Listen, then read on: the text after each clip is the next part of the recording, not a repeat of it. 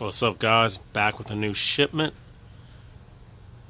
Just came back from my trip up to Toronto, and this came in. So we got the Gundam 00 Diver.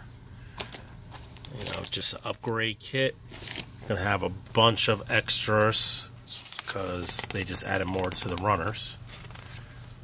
Of course, these are interchangeable backpacks. They give you, looks like, an adapter for that. And tons of stuff is X'd off. So you have lots of extras out of this one. Pretty cool looking kit. Stepped it up a little bit, like it. And then we got the Byarlant.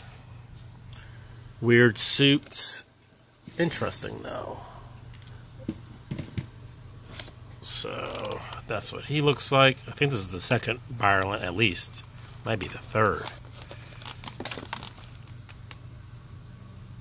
And some Yamato kits. These are nice little ones, really cheap. I think these run about eight to 10 bucks. And then you got the Mega Unicorn, really nice Mega.